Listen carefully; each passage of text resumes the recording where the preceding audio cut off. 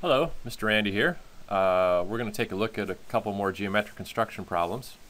First up is the latch plate. I've got them squeezed together on the screen. So on the right hand side is the latch plate drawing that you'll be working from, or a very similar one to this. And on the left monitor, right now I have the finished part. Okay, so this is what it should look like. We have a center line through the whole part. I have two center marks for these radii. And then I have a hole pattern, so I have connected center lines between the hole pattern. So that's the finished product. Let's go into a new drawing, so an inch drawing, and let's start creating this part. Well, let's take a look at this part. A couple things to notice. One, notice the lower half and upper half are identical, right through the center line. We call that a symmetric part or symmetrical part. And so we can just draw half of it and mirror it at the end to get the upper half. So first of all, we're only going to draw what's below the center line. Secondly, notice that there are no overall dimensions, especially vertically, so we don't really know where this line is. It's not dimension, nor do we really know where this line, because it's not dimension. The only thing we do know is this radius of 0.56 out from the center mark. So that means this line and this line, because they're tangent, have to be that same exact distance away, 0.56. So that'll help us to construct. Notice that lots of dimensions are tied to these hole centers, so they are kind of critical to the part.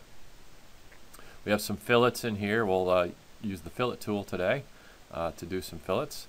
So let's get started. I'm going to draw a line.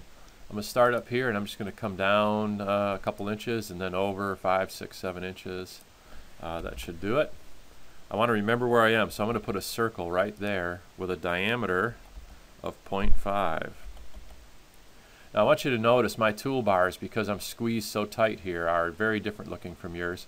I'm going to do a lot of keystrokes, shortcut keys in AutoCAD, and I'll try and tell you those as I use them. Okay. Alright, so I want to get my 0.56 lines out here, so I'm going to O for offset. That's the letter O. 0.56. Click and come down. Click and go to the left. Now, I do want to show you the fillet tool, so we're going to type F for fillet. You can find it up here under Modify. It's right there. You'll find it up on your toolbar. So we're going to do fillet, and I'm going to type R for radius. And I want you to notice, I'm going to set it to 0 just to show you what that does. This is kind of handy. I'm going to click those two lines, and it makes a sharp corner. In fact, if I had a crisscrossed corner there and I needed to clean it up as a sharp corner, I can do a fillet, F, enter, and pick those two lines, and it automatically trims it off for me. A very handy way, and it's kind of faster than the trim tool when you need sharp corners. So I need a 0.56 radius here. I'm going to type F for fillet, radius 0.56, and I'll pick those two corners and get that fillet in there, and it trims it all up, makes it beautiful. Alright, I need to offset over to get this second hole center and some of these other dimensions, so I'm going to offset. That's O for offset, 3.5, and we'll click and go to the right, and I'm going to take that line and I'm going to pull it down. Sorry, tug that down, because I'm going to need this intersection right here in a second. I could copy this circle, that's CO on the keyboard, and pick that circle and hit enter. I'm going to go from here to here. Make sure you're snapping to those intersections. Alright, I think next up I'm going to do this 15-degree line, and this is a really tricky line, so I want to explain it. It's a horizontal distance of 1.6 over, but it's going uphill at 15 degrees. This line right here is not 1.6 inches long. It's a little longer than that. So you cannot do this with a polar coordinate. If you said at 1.6 angle 15, it's going to be too short. So we're going to offset over 1.6 in our drawing. 1.6. So we know the line terminates at this line, and we know it's at an angle of 15, but we don't know how long it is. So I'm going to draw a line, L, enter. From this intersection, I want to go uphill at 15 degrees. So I'm just going to type angle. You can see it right there, the angle bracket, 15, and hit enter. That's called an angle override. You can see it on my screen now. It's popping up. No matter how I move my mouse, it stays at 15 degrees unless I accidentally snap to an endpoint. So I'm going to just come out here and click. So I don't know how long that is, but it's exactly at 15 degrees, and now I can trim that corner. That was TR for trim. All right, the next line that goes up is going to go up at a 45-degree angle. Again, I don't know where it ends. I just know that it's 6.3 from the left edge to the right edge. So I'm going to go ahead and do the line first. I'll pick this endpoint, and I'll go angle 45. We'll just take it out there some distance. Hopefully that's far enough. So now I want to get this end line. I'm going to offset over 6.3. So offset 6.3 from the very left edge over. And there's the corner of the part. Well, we could zero fillet that. Fillet radius 0. There we go. All right, let's get the center line in. So I'm going to offset 1.5. That's the center line of the part. I'm going to shrink down just a little bit. Ooh, got an extra line floating out there. All right, and I'll go ahead. I'm going to change the properties of that. I'm going to just throw it on the phantom layer so I don't mistake it for an object line. We could trim this off. Let's get rid of that. And I left a little piece there. We'll delete that. Make sure you get out those little pieces if you leave them behind. That's a deduction if you have an extra piece of geometry floating out there. All right, let's start this inside cavity, if you will, that's in the part.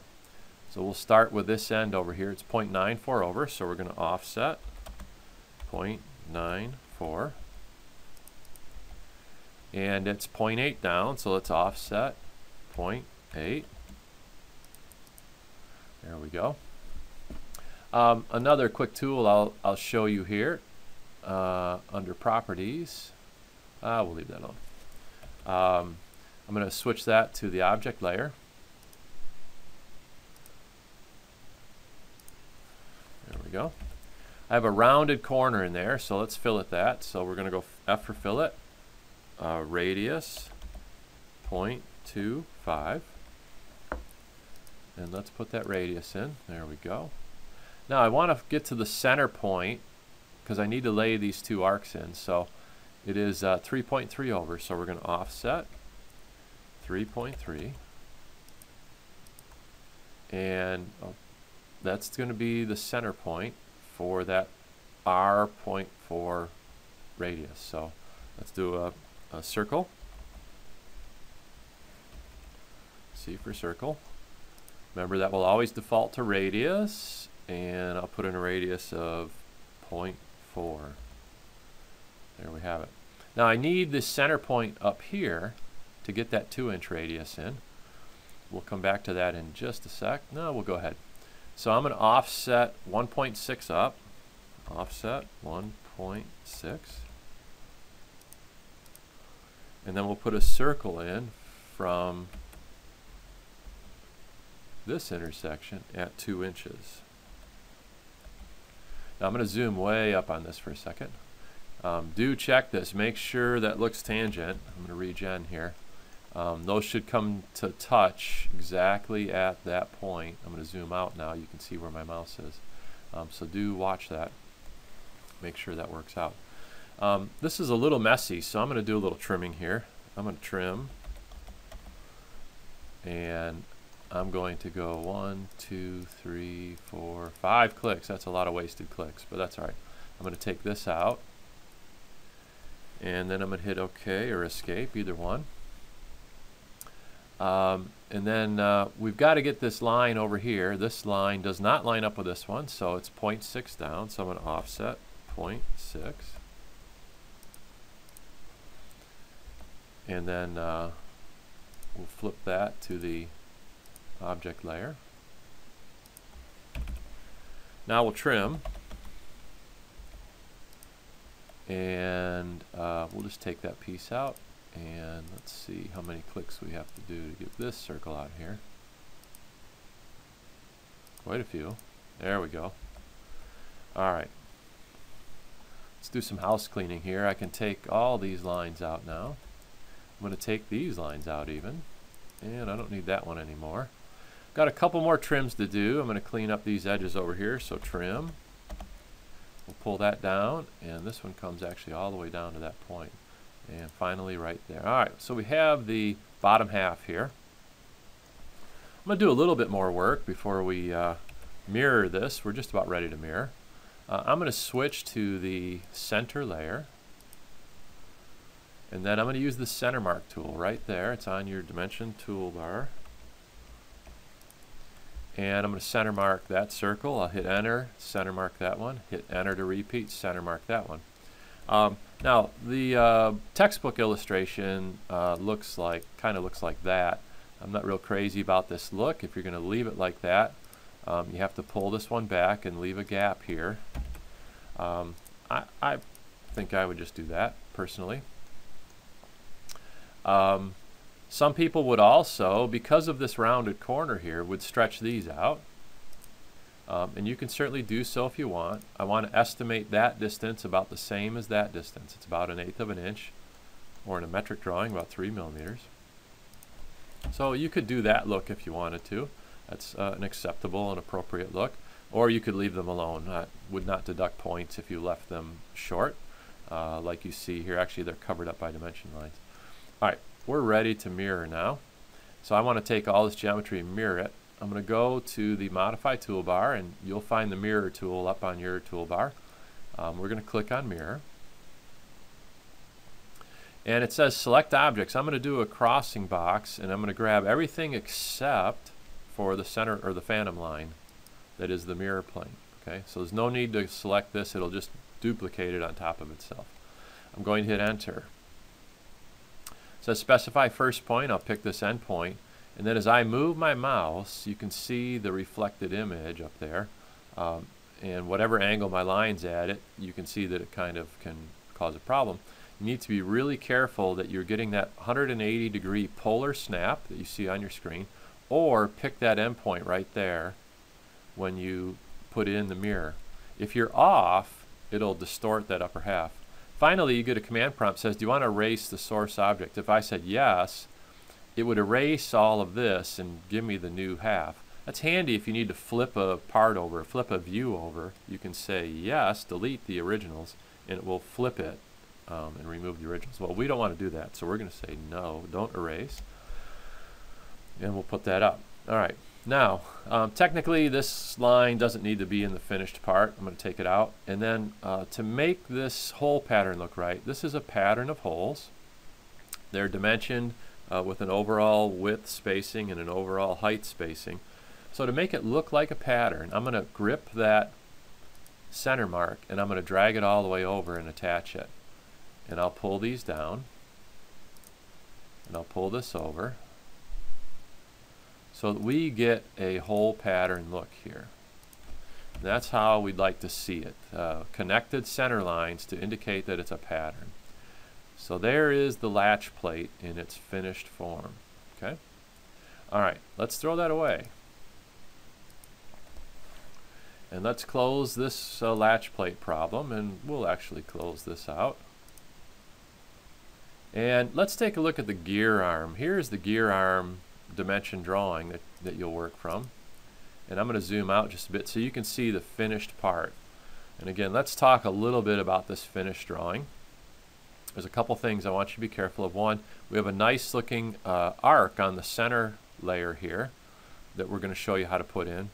Secondly, as you look at the dimension line that runs through this part, if you just center mark all these circles, you're going to get all these overlapping lines and it's not going to look right. So I'm going to zoom up on this a bit. I expect to see a single line right there, and a single line right there, and a single line there. Oop, I got two pieces, but that's okay. And then probably a single line here all the way out to the end. So I want to be able to see long, short, long dash, short dash, long dash, short dash, all the way across. Gaps on either side of that plus mark right there. We have a plus mark here at the center point. I expect to see gaps there. If that line covers up and I don't have a gap there, that's an error. So be very careful. And then here's another plus mark again with gaps all the way around it. Long mark, center mark, okay? So I want you to be very careful as you center mark this thing to make it look appropriate. Notice the center marks stick out here roughly 3 millimeters of 1/8 of an inch. That's not a measured distance, you just eyeball that. So exercise good eye there and try to keep these all about the same. You can look at one of the existing center marks to get an idea of about how far to stick out. And you'll notice I'm sticking out a little bit further on this arc. And that's okay, but don't get too carried away. If it's sticking out there 15 millimeters or something, that would be too far. Alright, I'm going to get rid of this drawing now. I'm only going to construct this curved slot and these two features here. I'm not going to put this in. I'm not going to put these tangent radii in. You can lay all this geometry in there. I just want to show you how we get this kind of portion of the part here, okay? Alright, let's throw that away. And we'll start a new file. This is a metric part, so metric laser. And I want to start right here with these circles, so I'm going to draw a circle, C, enter. I'll just pick a point and we'll do a diameter 44. I'll do a second circle from the same center part, D for diameter, and 28.5. Okay, that's these two circles here, because all the dimensions come from this point. So this has to go in first. I need to go 60 millimeters over to get to here, and that's an arc, right? So I'm going to draw a circle from the same center point with a radius of 60. Okay, that's that point right over here. Okay, so we have to assume that radius is 60 because we know the center point's right here for this arc. We can see these converging lines right on that center point, and this distance is 60, so that arc has a radius of 60. Alright, I'm going to draw a line from the center point out, and I'm going to take it from the center point. I'm just going to stretch it way out here so we get that horizontal line through the part. I'm going to drop a line from here down straight, and I'm going to offset the 148 millimeters. 148. Pick that line, click to the left. This is that 148 millimeter line right here. Now I need to come back 25, so I'm going to offset 25. We'll pick and click over to that side. Alright, let's start with the nose here. So I have an R22 and R11 to form this double slot shape. So we're going to do a circle from here at a radius of 11. We'll do the same circle here. I'll just hit enter. I get the same size. We'll do a circle from here with a radius of 22, and then a circle from here, and I just hit enter. I get the same size. Alright, I need to connect these. I'm actually going to cheat here because I have the toolbar cut off. You won't need to do this. You can pick quadrant points, but I'm going to just pull those up, and then I can do lines from the intersections here. Intersection to intersection, intersection to intersection, and there's my 4 lines. I have a lot of trimming to do in here, right? So let's do that. We're going to TR for trim, and I'm going to pick these 4 lines that I just drew as my cutting edges and hit enter. That way I can cleanly get rid of these without too much hassle, and I'm going to have to erase that piece. There we go. So there's that slot. And we'll get rid of these lines now because those will go in as center lines down the road. Alright, now over to this side, I'm going to put that 40-degree center line in there. So I'm going to do a line from the center point, and I'm going to do the angle override again. So I'll shift and get that angle bracket, and then 40 degrees, and hit enter. And I'm just going to come out here somewhere. If it makes you feel better, you can flip those onto the center layer just so you keep track of what's what. Now, I don't need that line. And what I'm going to do here is trim this up. So let's trim that. Let's get rid of that. And I'll erase this piece. And I'm just going to keep this piece. Well, it's a radius of 11 or radius of 22. So I could just offset to get those. I'm going to get these 4 new arcs here. So I'm going to go offset 11. And 22 is just 2 times 11, so I really can just go in and out like so. That'll give me all those distances of 11 and 22 out. If you want to check yourself, if you were concerned, I could do a dimension. You haven't used the dimension tool yet, but I can check with a dimension and just see that that's 22. I'll click on linear dimension here and I'll check this distance, make sure it's 11. Sure enough. So if you ever need to check yourself, you can use the dimension tools up here. Linear dimension, horizontal or vertical. This is a radius, diameter, etc. So you can check your own work. Alright, I need to put these end cap arcs on here. There's 2 different ways I'll show you.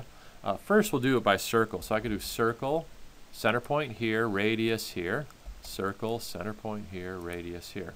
Well, you can see there's going to be a lot of trimming that's going to go on there. So let's go ahead and do that. I could trim, and then I have to get rid of all these pieces like so.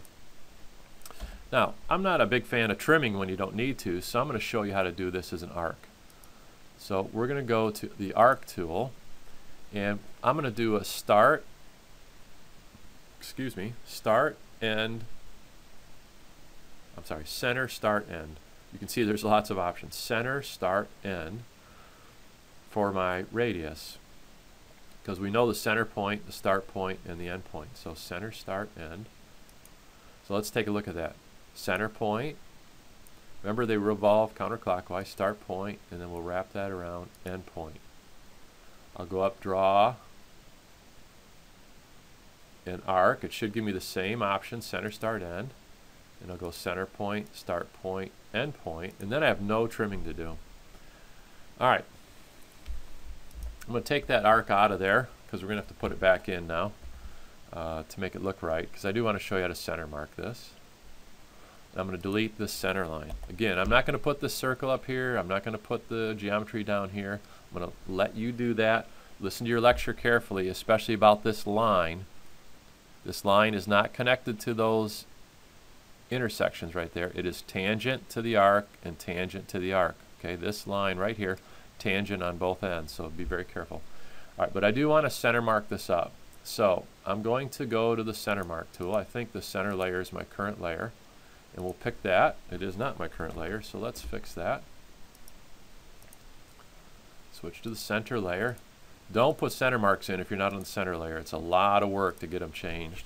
We'll hit enter to repeat, and we're going to stop right there. I'm going to draw in that circle again with a radius of 60. Alright, now we've got to make this look right. I talked about that at the beginning. So I'm going to take this center mark. I'm going to stretch it all the way out the end of the part and try and get that 3 millimeters or so. That's too close, so we'll go like that. On this end, zoom way up here, you can see that I don't have that plus mark in the clear anymore. It's covered up, so I'm going to delete one of those lines in there. And then I have this one clear now, but this one still is not, so I have to grip that line and pull this back a little bit. Again, you can just eyeball it. That looks a little better now. And I'll just connect these. So I'll just grab this one, I'll connect. That gives me a nice look. I have a clear plus mark here, so that's good. And we're not going to get a clear plus mark here, and that's okay. Alright, now this outer circle, as you can see on the drawing on the right, it sticks out on each end. 3, 4, 5 millimeters, somewhere in there. I'm going to show you 2 different ways to make that happen. One option would be I could draw a line. Again, this is more work, I think, than it's worth, but I could draw a line right there. And I could draw a line over here. Oh. Mr. Randy made a mistake there. I'll draw a line over here.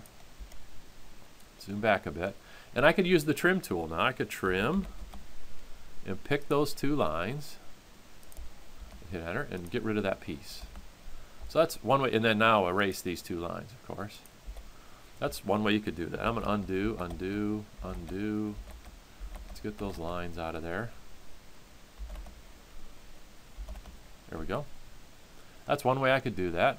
I'm going to show you a little different way. This is just less clicks. So I'm going to go to Draw, and I'm going to go to the Break tool, if I can find it here. I don't think it's going to show it to me. So I'm going to just type it. So we'll do that. That's all right. Oh, I'm sorry. I'm in the wrong toolbar. Break, right there. For you, you'll have to click on the Modify bar and get that command. You can also type BR. So we want this break tool here, not this one, but this one with the gap. Break. All right. So I'm going to click my first break point right about here. I'm going to touch the edge of the square pick box right about to the edge of that circle. Now I have to go counterclockwise to my second break point. If you clicked here first and here second, it'd take the wrong half of the circle out. So I'm going to come down here, and I'm going to get close to that circle. If I touch the circle, do you see the center point light up? Look at the center point in here. When I touch the circle, if I clicked right now, AutoCAD would go at 0 degrees for the other break point, which would not be appropriate. So I'm gonna get my mouse off of that center point, and I need to unhook that center point right there. And I'm going to click right about there. And if it's still too long, you could use the break tool, the break at tool, and snip the end off a little bit if it were too long. So you can use that to tweak the end. So that's how we get that arc in there. We want to see again about the same overhang sticking out as everywhere else. Alright, so you would finish in these circles and do all these tangent radiuses to finish up this part. So you have it, the next two geometric construction problems, and as always, enjoy.